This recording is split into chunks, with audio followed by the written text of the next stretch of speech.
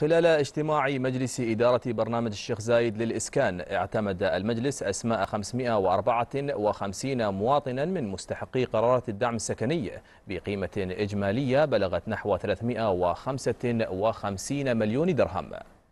وأوضح معالي الدكتور المهندس عبد الله بالحيف النعيمي وزير تطوير البنية التحتية رئيس مجلس إدارة برنامج الشيخ زايد للإسكان أن الإعلان عن أسماء جديدة لمستحقي الدعم السكني قبيل عيد الأضحى المبارك يأتي في إطار حرص قيادتنا الرشيدة على إسعاد المواطنين خلال هذه المناسبة السعيدة وسعي حكومة الإمارات في الارتقاء بجودة حياة المواطنين. وتوزع الدعم السكني الذي أعلن عنه البرنامج من ما بين قروض ومنح سكنية، وتشمل فئة بناء جديدة وفئة استكمال مسكن وإضافة على مسكن، بالإضافة لفئة الصيانة وشراء مسكن ومسكن حكومي.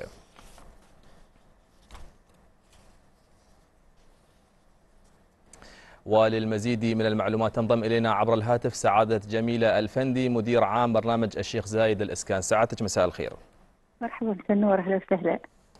هناك خطط لمشروعات المجمعات السكنية المستقبلية التي ستكون بمعايير بيئية جديدة وبأسعار تنافسية، حدثينا عنها بشكل أوسع لو سمحتي.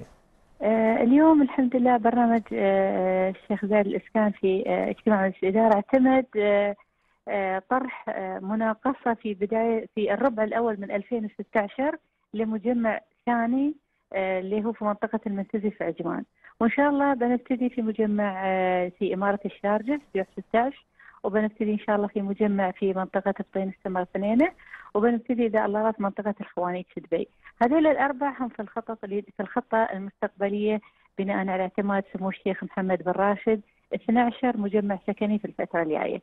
فنحن نجهز الوثائق من المناقصة على أساس أول ما تبتدي إن شاء الله السنة الجاية بنبتدي في طرح المناقصات هذه.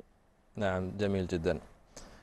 إذن سعادة جميلة الفندي مدير عام برنامج الشيخ زايد للإسكان كنت معنا عبر الهاتف، شكرا جزيلا لك.